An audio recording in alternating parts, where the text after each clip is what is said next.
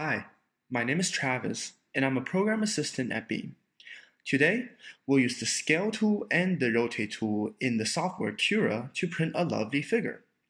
First of all, we're going to open the file. We're going to go on the top left corner of File, Open File, and then we're going to print this one. So we're going to select this and then click on Open. So here we have this lovely figure. All right, so first of all, we're going to talk about the Scale tool. The Scale tool will be on the left-hand side on the toolbar, but first you have to click on the figure. After this, go on the toolbar and see the scale. Click on it and then you'll see the scale panel. So on this panel, you have several settings. First of all, you can change the X, Y, or Z axes in millimeters. For example, I'm going to change the X axis into 50 millimeters. As you can see, this figure becomes wider. The second way is to change the percentage scale. For example, if I'm changing the y-axis, I'll put in 200%.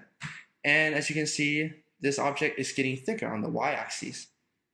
Now, the third way to do it is just to simply drag on any one of these axes, and then it will just get bigger or smaller, as you can see.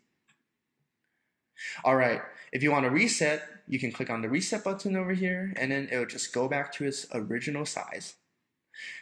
Another setting is uniform scaling. Click on this, and then whenever you drag it, all the X, Y, Z 3 axes will increase or decrease in scale at the same rate, no matter where you change the settings.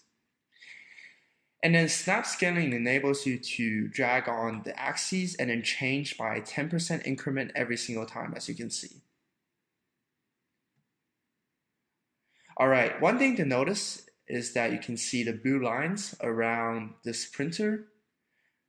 This is the actual physical boundary of the 3D printer. So you cannot let the object exceed the boundaries like this case.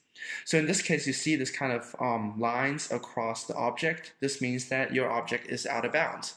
So to fix this problem, you have to scale down until it changes back to its original color. And that's when you know it can print. All right, so we're going to move on to the next tool called the Rotate tool on the left-hand side. Click on it, and then you can see 3 rings again. So again, you can use your mouse and simply drag on these rings to change its orientation.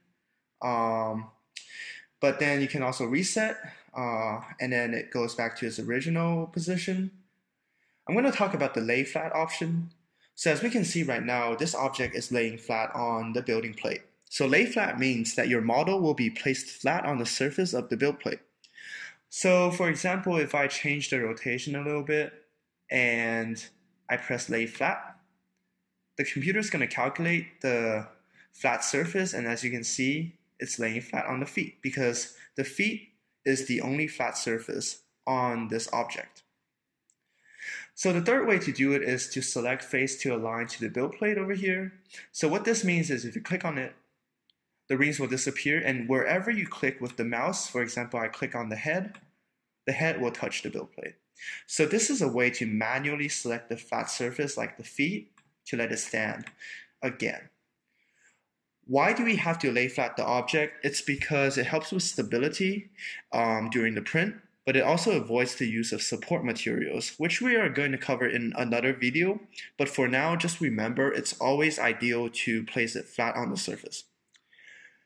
So if this is the object that you want to print and this is the correct position, we're good to go. So we're going to click on the slice button on the bottom right and just wait a bit until it finishes. And there we have it.